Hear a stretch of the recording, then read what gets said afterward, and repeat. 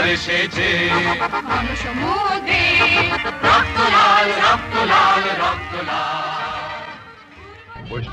I can tell you one thing, man. I'm the man. I'll take the tank over my body.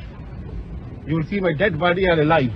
As the Indians step up their pressure, the panic increases, and the hotel welcomes more refugees.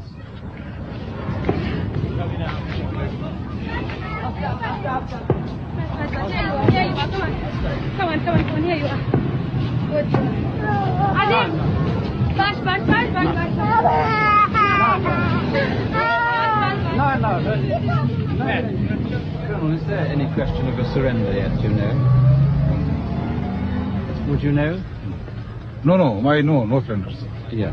There's no question of it. You know for sure, no question. No question of any surrender. That what General Niazi has been saying still stands. He means fight it. to the last man. He means it.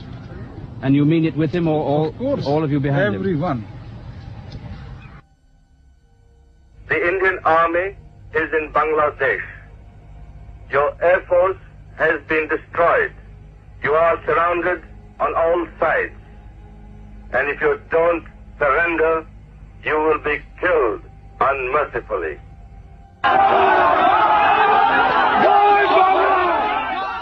Their first target is the radio station just down the road from the hotel. Some of them want to shoot their way in, despite the fact that there's no resistance. But for the moment, a semblance of Mukti Bahini law and order prevails.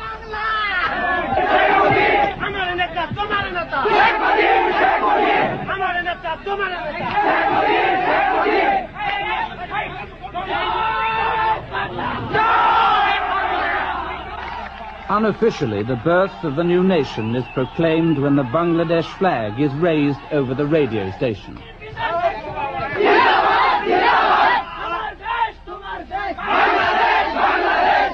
On reflection, would you say that the truth is that you really didn't have a chance from the very beginning of the war, once there was a war started? I am not willing to give any interview, please. Sir, you are at liberty Honestly, not to say anything. See, no. I mean, I can talk to you. Just a second, a little later. At the moment, some ceremonies to go on. By now, General Niazi cannot hide the humiliation he so deeply feels.